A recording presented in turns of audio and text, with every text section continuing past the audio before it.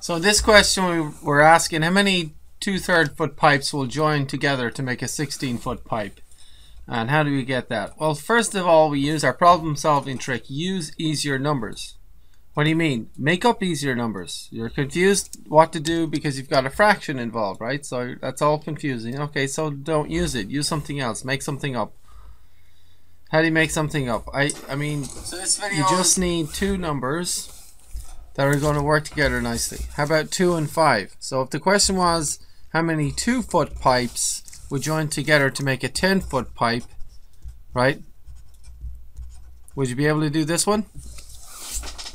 See? And so that's this. So once I've done that, come up with the numbers 2 and 5. Now it's all, this is the hardest part. It's done. The problem is finished. You've got it now, right? It's easy.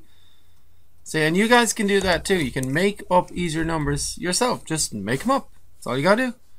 So how many 2-foot pipes will join together to make a 16-foot pipe?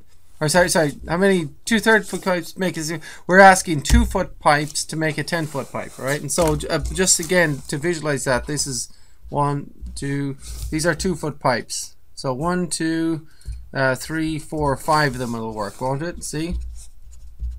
5 of them. 5 2-foot pipes will make a 10-foot pipe, right? If you put them all together, right? How do we get that? How do we get the answer of 5? Well, wouldn't we go 10 divided by 2, right? That would give us 5, right? Okay, so we've made up our simple example, and so we take this number, we divide it by this number, and we get the answer, right? So then you just go back to the original question, and you go, okay, how many 2/3 pipes? So these are pipes that are 2/3 foot long, right? 2/3. So if I add up all these 2/3, how many of them do I need to get to 16, right?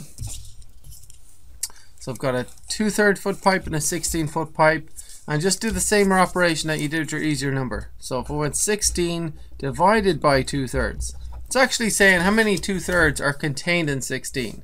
That's what division is. How many 2/3 do I need to add up to get to 16, right? So then just do the operation, multiply by the reciprocal, right? And instead of going 3 times 16 is 48, and 48 over 2 is 24, it's easier to do this. 2 into 2 goes once, 2 into 16 goes